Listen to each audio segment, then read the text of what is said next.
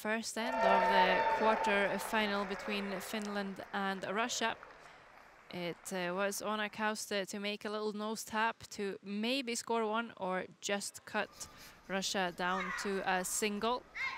She makes it, as you will see here, but it won't be good enough to score, so Russia steals one in the first end. In the second end, it's now a much better chance for Finland to score. They have a quiet nose tap for 3. Ona Karlstad needs her shot stone to sit on top of the yellow to do so. And it's a great shot, so Finland scores 3 in the second end.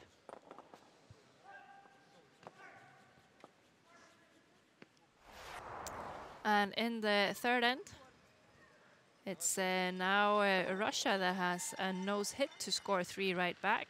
Alexander Krushelnitsky has a really good throw, just keeping this clean. It will bang the red one on the nose, and Russia scores 3 right back.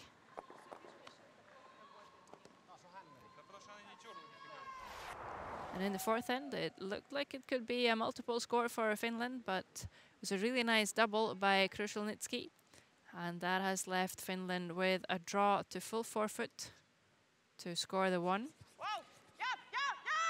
And a little late on the line score, on the line call. She will overcurl, and that leaves Russia with a steal of 2. In the fifth end, after using their power play, Finland managed to split the rings and ended up with a nose hit to score 2. They will make it and tighten up the line score 6-5.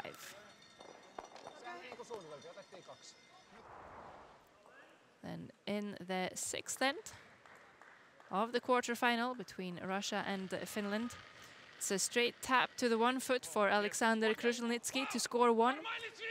It's not easy because these yellows are a little overlapped, but he will make it absolutely perfect.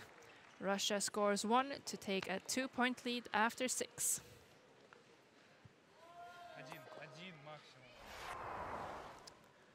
And in the seventh end, it was a great freeze by Russia with their last.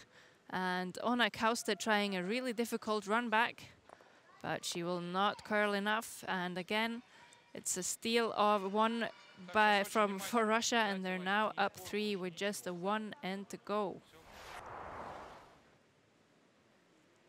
And finally, in the eighth end, after seeing every single shot stone in play, Ona Karlstad has a tap to force the extra end, but was not able to throw it good enough. This will go right by, and Finland only get the score of 2. Russia will win the game.